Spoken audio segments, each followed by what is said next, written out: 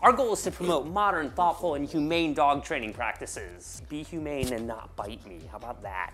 100% of the money I receive on Patreon goes towards making these videos. I'll have a link in the description if you want to play a vital part in changing the way people think about teaching their dogs. Whether you're potty training a puppy or an older dog, I'm going to give you some tips today that will help you conquer potty training once and for all. Though I may have met my match today. Subscribe to see all kinds of awesome dogs do all kinds of awesome things. Click thumbs up. For Max, a fluffy corgi. Yeah, that's a thing, fluffy corgi puppies. It's the Metropolitan box. There's much better things in the paper. I know it looks like a box of Chinese food, but it's so much more. Not only is it a dumpling, it's a squeaky dumpling.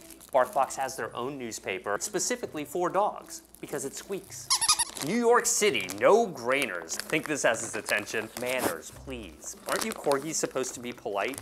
You're like the Queen's dogs. Where's your English manners? If your dog's got allergies, they've got great options for you. All of their treats are made in North America, and all of their items come from local and small businesses. Don't worry, I'm gonna give you some. Hold on. They even have options for heavy chewers too. Not sure what part of an animal this is, but I have a hunch that Max is gonna love it. Max loves everything in his box, but if your dog didn't like something, BarkBox would replace it. Have a BarkBox automatically shipped to the dogs you love and give them an extra special treat every month. You're gonna get a free BarkBox with a 6 or 12-month subscription with free shipping in the continental United States. I'm gonna have a link in the description. BarkBox.com/dog training. Chances are, if you've gotten a new puppy or dog, high on your priority list is getting them house trained. But we've gotta keep our expectations realistic about this whole potty training process. See, it's not really instinctive for dogs to know to go outside to relieve themselves. We have to show them that outside is the place to go, and tightly controlling where they can and can't go during the potty training phase is really essential. And letting your dog outside unattended, ouch,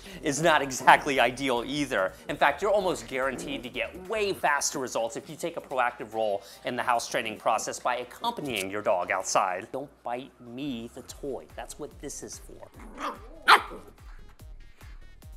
Your dog. Whoa, dog.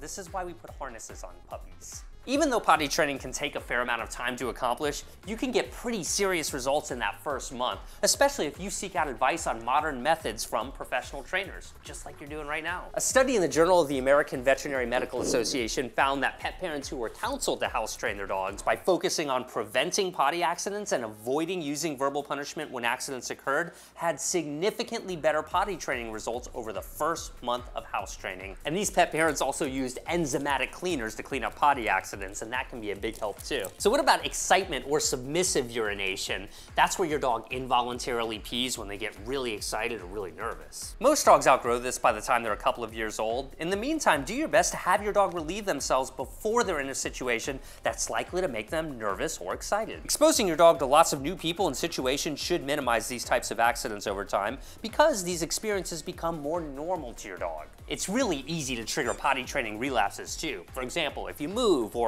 if you're at a friend's house, or if you ease up a little bit too early on your consistency. Now, if this is you, be prepared to take a step back on your house training so you can help ease your dog through these changes. If you've noticed that your dog is having potty accidents and there have been no major changes to their life or their environment, get them to a vet to rule out any health issues, which are quite common. I don't recommend letting your guard down at all for at least a year if you've got a young puppy like this, and maybe 6 months or so if you've got an older dog. Would you trust this face?